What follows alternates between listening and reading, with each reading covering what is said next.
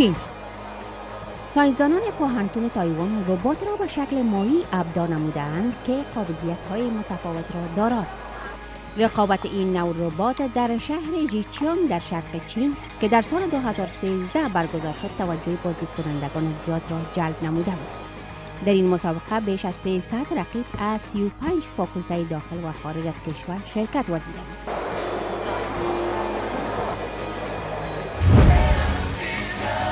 امریکا. در مراسم جایزه تونی امسال نمایشنامه تیمیکی باتس برنده 6 جایزه بهترین نمایشنامه با متن دارای موسیقی گردید. جایزه بهترین کمپوز موسیقی برای نمایشنامه نیز به سیندی لوپر سازنده موسیقی این نمایشنامه اختصاص گرفت. این نمایشنامه بر اساس فیلم برطانوی ساخته شده است که در آن قصه یک فابریکه بودسازی و تغییر مشی آن را در تولید بودهای خاص برای یک قشر خاص به نمایش می‌گذارد. برنده دیگر این مراسم نمایشنامه پیپین بود که هنرپیشه اصلی آن یعنی پیکینا میلر برنده جایزه تونی برای بهترین هنرپیشه در این نمایشنامه شد. روسیه.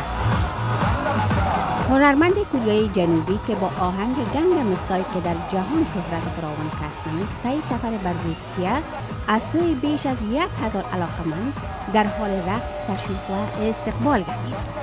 آهنگ گنگنام استایل پربیننده‌ترین آهنگ در صفحه یوتیوب می باشد.